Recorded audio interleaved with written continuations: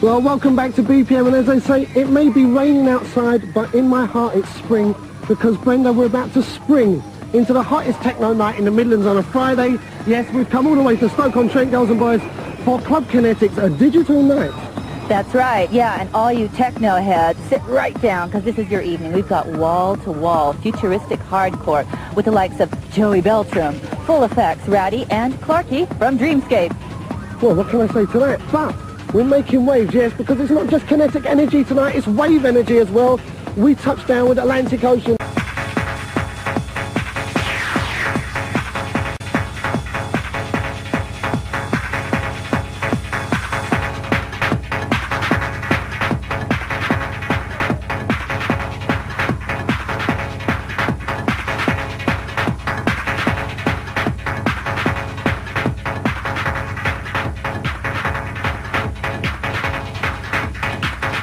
Digital draws clubbers from all over the UK. And since our last visit, the club has been refurbished by the boys from Banarama who work very closely with Kinetic. The main hardcore room has a large dance floor featuring raised podiums and the DJ booth at one end. Off the main room is a bar chill-out space and a corridor leading to a room playing house, which tonight is strictly off limits. Because we're dealing with DJ super heavyweights, and they don't come much classier than Joey Beltram.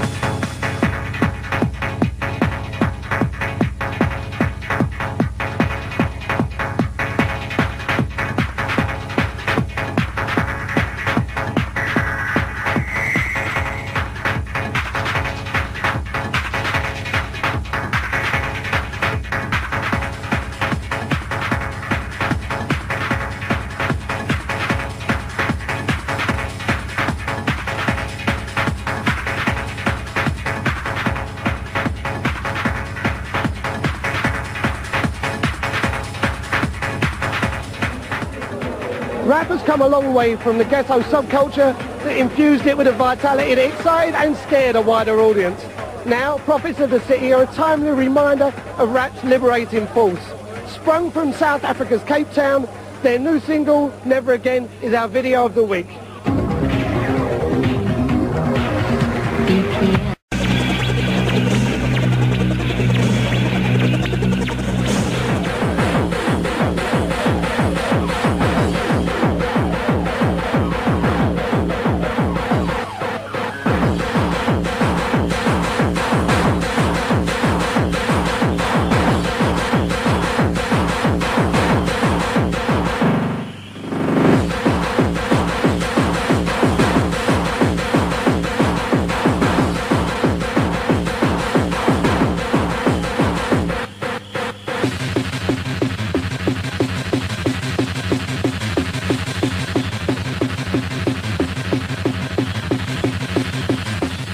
Here with me tonight, like last year, we've got the promoters. We've got Andy, and we've got Sammy, and we've got Glenn.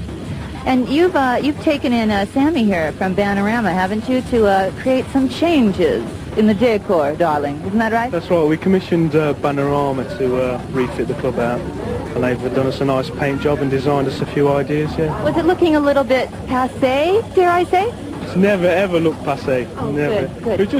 It's just our way of sort of giving something back and keeping it fresh, you know. Obviously, I hired managed the club scenes for some time, but at the moment they've commissioned me in. I don't often do clubs.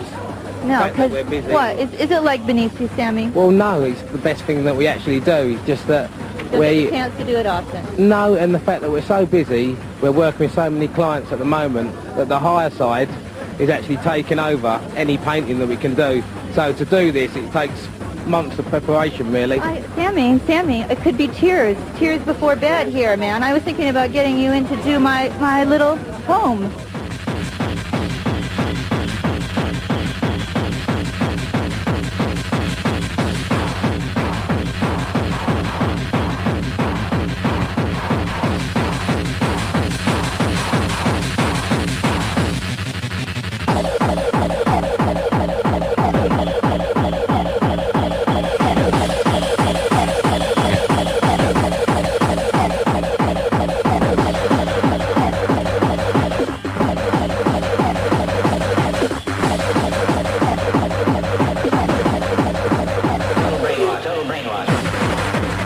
London's finest homegrown is harvested on Skunk Records' second compilation, This Some Bad Weed Volume 2. The genre-busting compilation album features people like Brandon Block, Dean Thatcher, The Savers of Paradise, and the incomparable Baby Fox.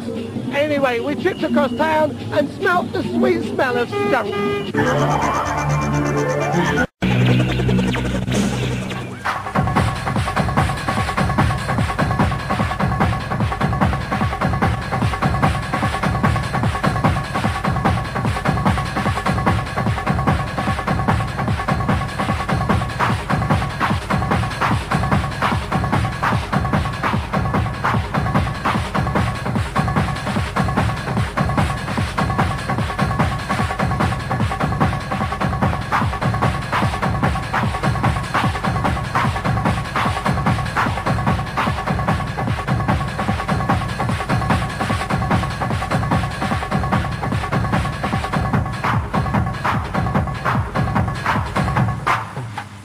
Well, as you know, BPM is absolutely remorseless in its attempts to get everybody from around the world in front of our cameras, and this man has just got out of bed after arriving in the country this morning.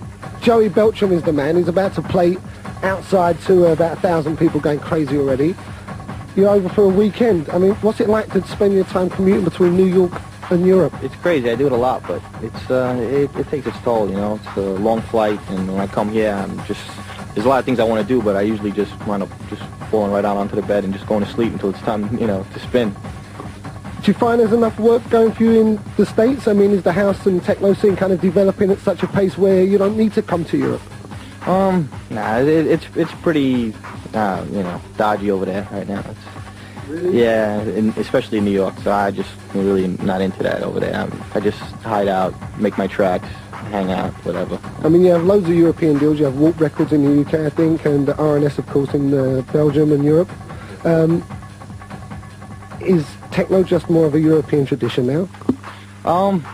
Well, you know, I'm still inspired a lot by the Chicago stuff, and that's the stuff I've always tried to keep closely with, but I like a lot of European stuff, and I like, you know, the whole scene over there, the dance scene, a lot of energy and a lot of everything, you know, kind of inspires me, and then just life in New York in general, you know, the hardness and stuff.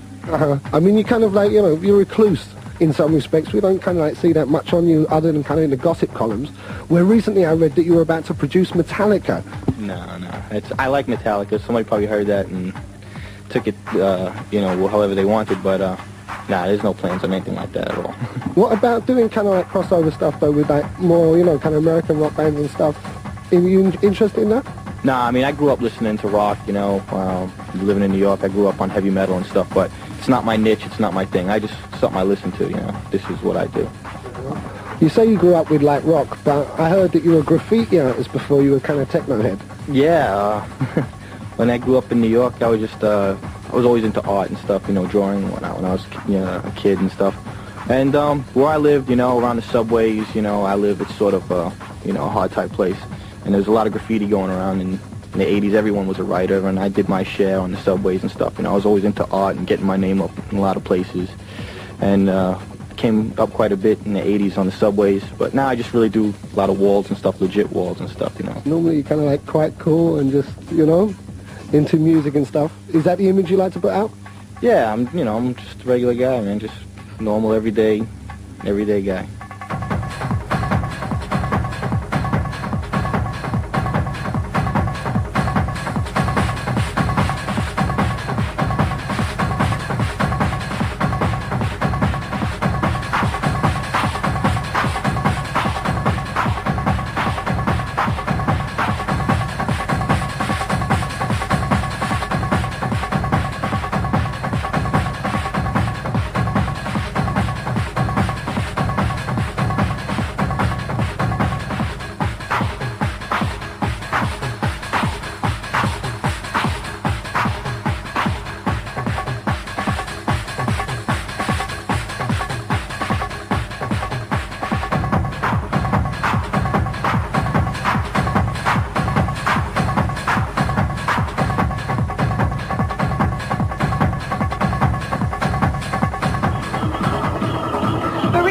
the Dutch eco-friendly unit, Atlantic Ocean, broke cover this week to tell us about their New Age debut LP.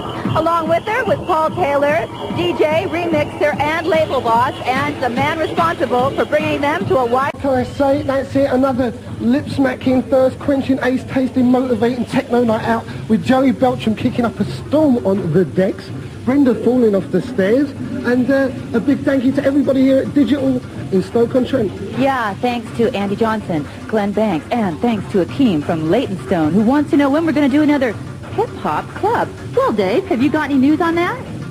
There's a feed coming through at the moment. I got a buzzing in my ear. What's the lowdown? No, it's just a buzzing in my ear. Sorry, Glenn. I think the answer's soon, honey. I think that's what it is. Akeem, anyway, stay tuned, and soon you'll get your answer, right? Definitely, and don't forget, yeah, there'll be an answer soon, and don't forget Brenda's coat. Next week we'll be showing you how to make one out of an old teddy bear, a couple of cornflake boxes, and a toothpaste tube.